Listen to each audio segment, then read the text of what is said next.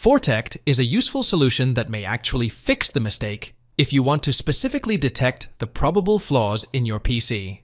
This Windows repair utility operates similarly to a restoration program, thoroughly inspecting your computer to identify any problems with garbage files, crashing programs, corrupt registry entries, or privacy concerns. After receiving the scan summary, you will be able to see and resolve every single operating system fault. In the end, Fortect is totally safe and uses its 25 million file repository to automatically fix damaged system files.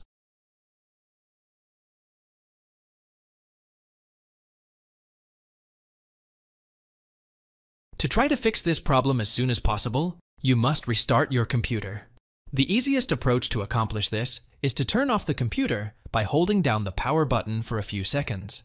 The issue should disappear when the computer is turned on again. Try it again till the error goes away if it doesn't work.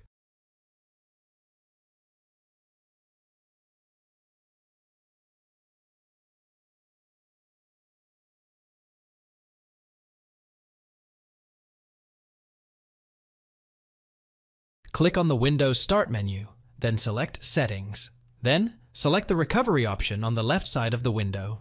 Scroll down to the Advanced Startup option and click on the Restart Now button. Your device will restart in the recovery environment.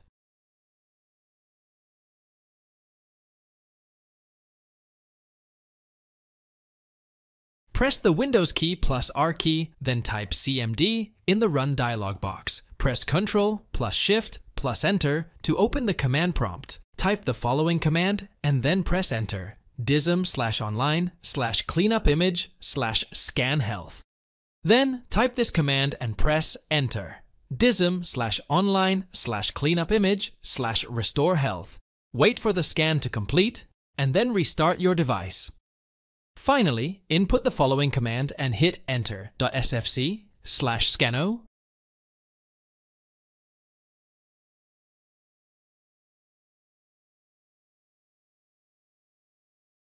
Press the Windows key plus R key to open the Run command dialog box. Key in the following command, then press Enter. Services.msc on the window, scroll down and double-click the Windows Installer option.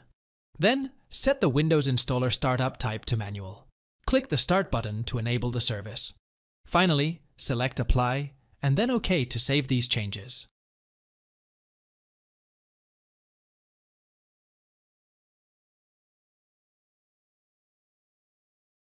Press the Windows key plus R key to open the Run command dialog box. Type CMD and then press Ctrl plus Shift plus Enter to open the command prompt. To temporarily unregister the Windows installer, type the following command and press Enter .msixec/unreg.